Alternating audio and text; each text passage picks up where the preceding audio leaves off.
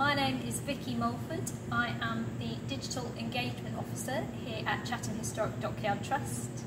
I'm 5'1", female, early 30s. I wear glasses and I have short brown hair. Hello, I'm Helen Brown. I'm the Exhibitions and Collections Officer here. I'm female, early 30s. I also wear glasses and I have long brown hair. I'm about 5'5".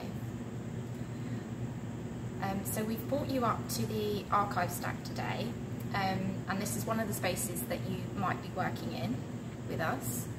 And we've pulled out an object what we'd like to show you. It's a print that we would like to include in the ropery gallery that we're developing at the moment.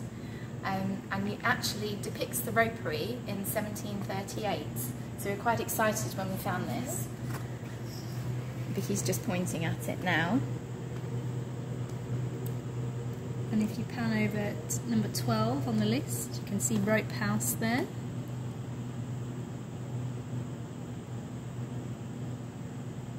And this is just an example of the kind of archive material that you might get the chance to work with during your placement with us. Hello, my name's Nick Ball. I'm the Collections, Galleries and Interpretation Manager. I'm male, I'm 5'10", I've got brown hair, and here I am in the reading room.